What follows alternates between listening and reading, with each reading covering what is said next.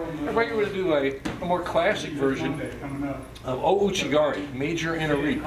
And you'll see why this was called major inner reap. O means major, Uchi means inside the legs. Gari means to reap, reaping action. So you see a lot of people use hooking action too. This is why it's called, because in this throw, Derek's going to be reaping a lot with his right leg around Mike's, around Mike's left leg. So let's take a look at the basic, classic style of Uchi Gari. Let's talk about footwork. I'll get further back here. Okay, so let's key in on the feet here. When Derek does enter the technique, he's going to kind of open Mike up. See, the Japanese, and with good reason, are very big on the surikomi, the lifting, pulling, opening action with the chest opening, as I call it, and that's what's happening. I wouldn't step quite so far, Derek, just there, right there.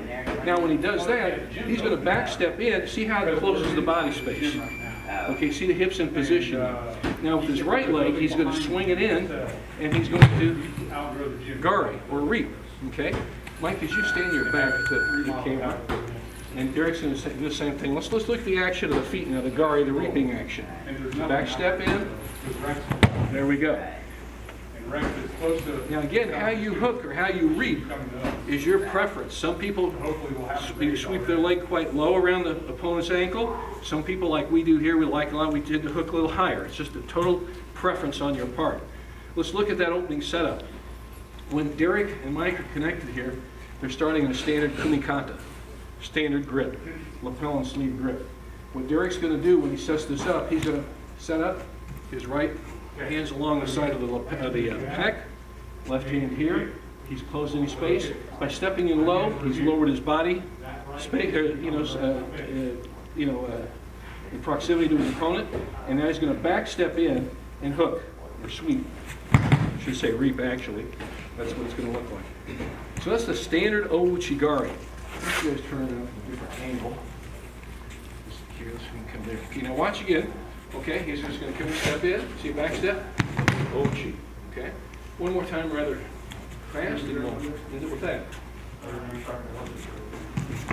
Bam. You go with. And again, finish. When you finish, land directly on him. We like to see good chest-to-chest contact, because you can go immediately into a osaikomi or holding situation. Or this is a good time to pass over his legs if you're like in BJJ or MMA or something, or you would be MMA, you would be wearing V's, wouldn't you? But anyway, but you know what I'm saying. So you can just put watch the Uchi and then come outside his guard. There you go, just walk past his guard. So that's pretty much how it would look. That's an Uchi Gari. This is one of the basic techniques of certainly Judo and Sambo, pretty much any form of grappling. Wrestling, they call it something different, but it's fundamentally major inner reap, inside leg trip, whatever you want to call it. It's a very powerful throw, very popular throw. Okay, let's take a look at Uchi Gari, how we approach it here at Welcome Mat. And we'll have some other Uchi Garis, other videos as well. But right now, this is how we approach Uchi Gari pretty much at Welcome Mat.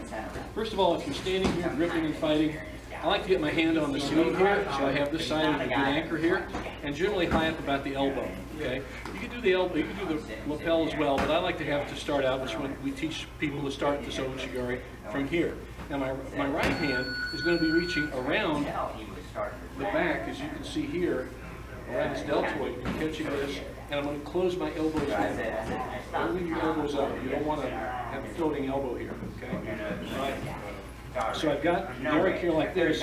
Now my posture will be, I'm leading. It's very important how you start your posture, as in all throws, of course, especially Uchi Gari. I'm leading with my right foot. So I'm kind of sheer footing there, and my hip's kind of close to his. Not too far away. I don't want to start my Uchi Gari way back here. I'm just too far away, so I want a good upright posture. I close it, I'm leading with the foot. See this? Now my goal in Uchi Gari, major inner reap, major inside reap, is for my right leg to hook or reap inside his left leg. So when I do this, I close them in. I'm going to replace my feet. So watch how I replace my feet. My left foot or my back leg comes up, and it's replaced with my right leg, and I hook. Don't lunge and reach. You're way off balance. One of the best counters for Uchi Gari is Uchi Gari, which you just saw Derek could do on me. So when I do this now, when I come around, we're going to get different angle here. I'm stepping in, back foot in, close in, and when I hook, it's essential that I point my toe. Don't let your, not a big piece of meat there. Don't aim with your heel, aim with your toe. Some people like to hook very low around the leg. When you come in, hook very low around the leg, or hook high. That's totally up to you. It's totally up to you. Some make more of a reaping movement. Uchi Gari means major inside reaping movement.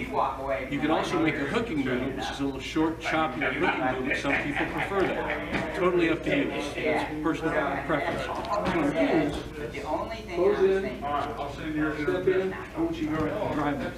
Another key factor here, if I want to get into it, I'll have the guys throw in a moment. When I actually throw, I want to be chest to chest. So when I'm going to go like this, close them in, skip in, just remember skip in, hook, and notice how I'm chest to chest. Notice I'm not trying to be upright, I'm lowering my level with my legs. So when I come in here, skip it, hook, chest to chest. So when I throw him, he literally is my crash pad. Okay? So this will be a short one. Just take a look at this. Close it in here. I'll toss him here. Come in. When I come in, hook like that. Okay? Come in, hook. You notice I drive right into him, take him flat on his back. Uchi Gari is a big, powerful throw. You really end up a lot like that. When you do end up on him like that in Sambo, like we would do at Judo or Sambo, I want to stay within his guard because I'm not doing jiu-jitsu or submission grappling. I can go immediately into a hold down. Okay, so one more time, I'll have the guys toss each other. Come in like this, catch in. And I can stay there and just hold tight. I'm going to have these guys toss each other a little bit. Bring Mike in a little bit here and have Eric. Again, I'll point a few things out, everybody. See how he controls? He's going to close his elbows.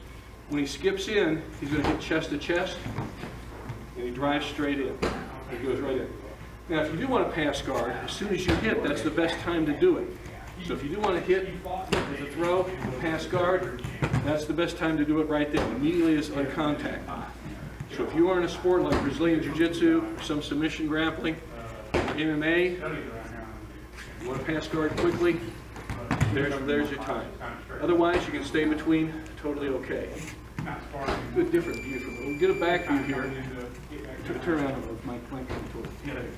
Okay, so when Eric skips in, watch his feet, everyone. See how we hook. Again, that hooking action with the right leg, totally up to you. Some people hook high, some people hook low. Some people just, sneak it around on the mat. Totally up to you how you like that. That's good too. Uchi Gari is a very personal throw, very much like Osoto Gari. You kind of make it your own. This is how we approach Uchi Gari at Welcome Mat.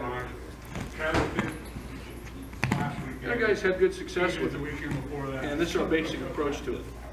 So there we go.